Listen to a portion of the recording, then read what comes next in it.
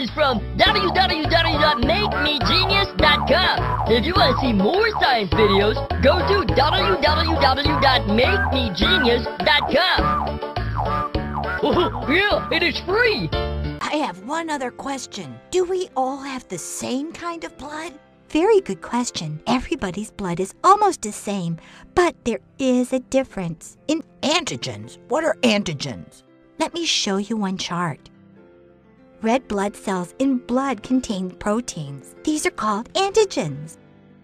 Oh, the proteins in RBCs are called antigens. Do we all have some antigens? No, not all have the same antigens. There are two types, A and B. We have either blood with A antigens or blood with B antigens. Two types of blood.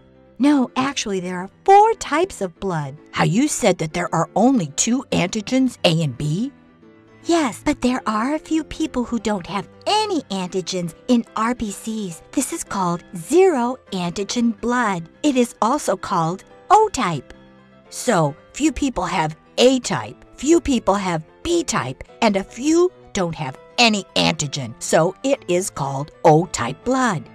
And there are others who also have both A and B antigens in their blood, A and B type. These are called AB type. So there are 4 types of blood, A, B, AB, and O. You're right.